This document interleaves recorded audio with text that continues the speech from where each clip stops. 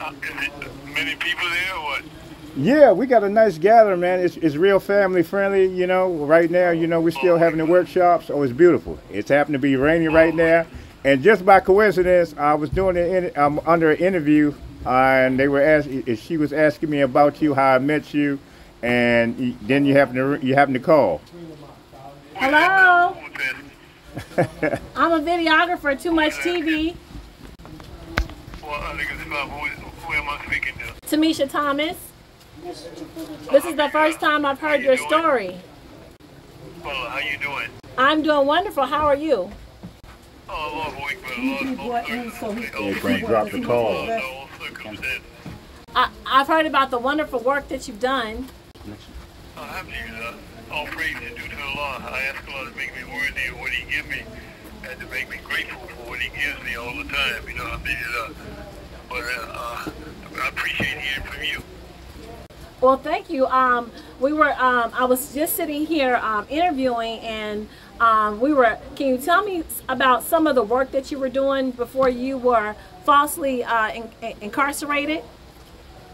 Well, the last thing that I was involved in was in just trying to build a community. We had established a national community, and we were doing certain things in the Islamic vein, like we had made the pilgrimage as a community. We went on two occasions we made as a community. We organized and took people on Hajj on the pilgrimage. But we just were trying to maintain the community effort as a national effort in dealing with the different imams and community. And so this is the last thing that I was involved in before I was arrested. Now, you said the I word. had been, I'm sorry. I'm sorry. You said the Go ahead. word community many times. Tell me, what does a good community consist of? What does it commit to? Well, Omar Ibn Khattab, one of the companions of the Prophet, peace and blessings be upon him, was reported to have said, there is no Islam without community, and there is no community without leadership, and there is no leadership without allegiance. So it is to organize oneself around the concept of the principles of Islam. And the Prophet, peace and blessings be upon him, Allah told him, said that all come from two, Adam and his mate. And Allah divided you into nations and tribes that you might.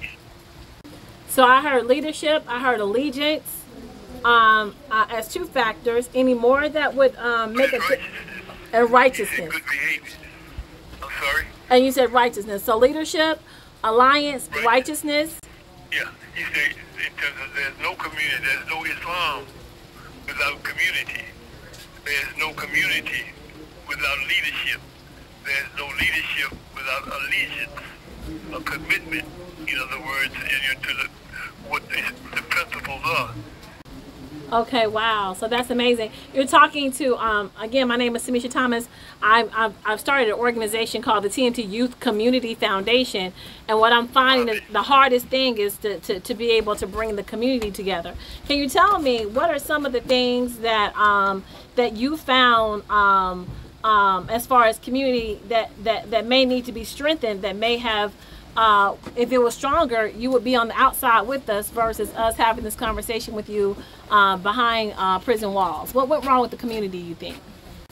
But again, the key to anything, like the success of anything, it incorporates the remembrance of the Creator. Because man can only be successful in the sense of how well he remembers what the community, what the Creator has commanded upon him. How, again, the Prophet said righteousness. He was asked, what is righteousness? He said good behavior. But good behavior has a standard. In other words, to observe your rights as well as the rights that are held against you. So to build any community, to build any successful organization, it has to incorporate remembrance of the rules. And he who makes the rules, the Creator made rules. And unless we follow and observe those rules, we can't be successful. Then men begin to come in and impose their rules in their own self-interest upon you if you don't follow the rules of the Creator. Okay, so anybody else got any more questions? We all stand around. We've talked about community so far with them. He said that leadership, allegiance, remembering the Creator. What was the fourth one? Well, that brings about the good behavior. The good behavior. There's no successful organization. Assalamu alaikum. Walaikum salam. Yeah, it's about to cut off, man. They only give us 5 minutes now. Okay. All right, Imam. But the key is the fear of the Creator. The concept that every prophet who was sent to mankind, he was instructed to teach there is no God but God. Amen. So the rules are made already, and the rules are made by the Creator. And the golden rule is that he who rules, he who makes the rules rule.